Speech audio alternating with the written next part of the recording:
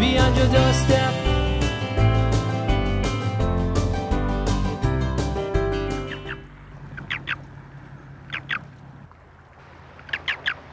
Hear that?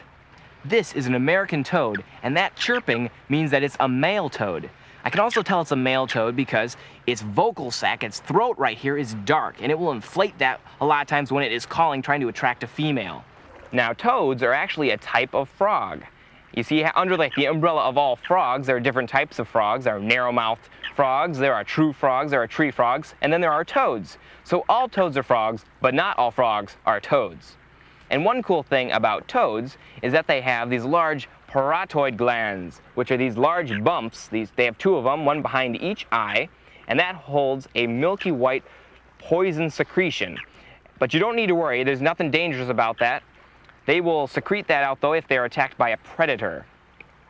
And by the way, it's a myth that you'll get warts by holding toads. In fact, these bumps on the back are not warts at all. They are just bumps on the skin that help it blend in with the rocks and the gravel and the bushes and things that they hide in. Pretty cool little toad. Beyond your door.